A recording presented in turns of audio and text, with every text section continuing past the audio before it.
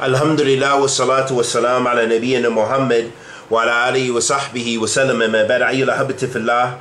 Imam Al-Fawzan, Hafidhullah Ta'ala, was asked, is rebellion against the leaders only by sword, or does cursing them, encouraging people to dispose of them, and protesting against them considered rebellion? He replied, Hafidhullah Ta'ala, we already answered that. We said rebellion against the leaders is with a weapon, and that is the most severe form of rebellion.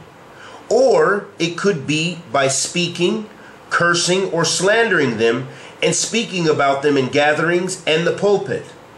This is encouraging people to rebel against the leader and belittling them in the eyes of the people. Therefore, speaking out against them is rebellion. And we ask Allah the Almighty to accept our good and forgive our evil, and may Allah guide all the Muslim leaders to that which is correct and forgive us all of our many sins. Wa sallallahu wa sallam ala nabiyyina Muhammad wa ala alihi wa sahbihi wa sallam.